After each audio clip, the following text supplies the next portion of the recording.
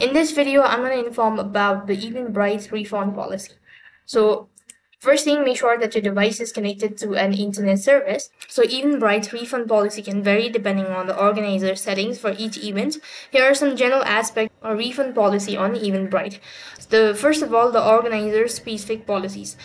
Now, event organizer can set their own refund policies. This information is typically available on the event list page as well. Some events may have no refund policy, meaning that all ticket sales are final. Likewise, if the refund are offered, organizer often set a deadline by which request must be made. Example, 7 days before the event, and all sort of things.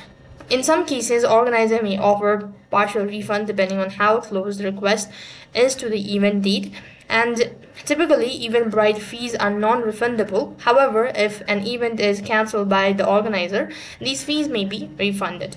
And if an event is cancelled, the organizer are expected to issue refunds to all ticket holder. Eventbrite may assist in processing these refunds as well.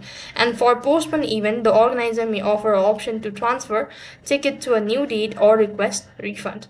So these are some of the refund policies that has been implemented by the Eventbrite. That is all for this video. I hope the video was helpful. Make sure to like, share and subscribe to our channel. Thank you for watching. See you in the next video.